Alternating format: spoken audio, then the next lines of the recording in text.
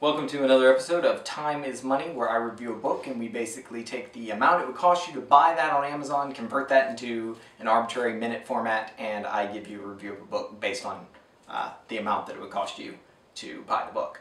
So today's book is going to be Ira Sleeps Over by Bernard Weber, and we are ready to go in now.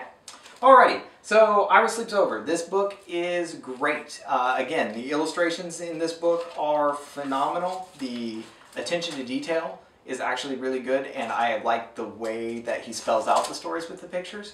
It's something that's easy to follow for children.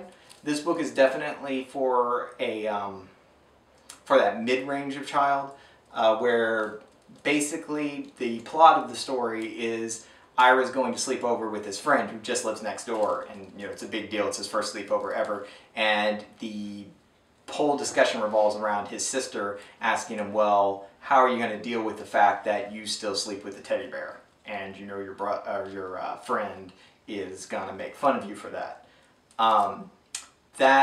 So that's the age group that this is targeted at, the kind of kids who that would be a thing for, and it is actually really cute, really funny. The one concern I guess you could have is if you're a parent who is trying to get their kid to give up their teddy bear, blanket, whatever. This is not a great book for that, because that's not what ends up happening in this book.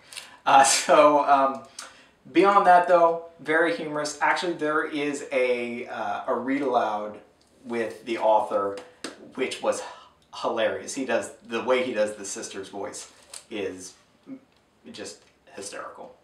But anyway, so that's Ira Sleeps Over, Bernard Weber. You can pick it up, like I said, for $6 on Amazon. There's no excuse not to own this book.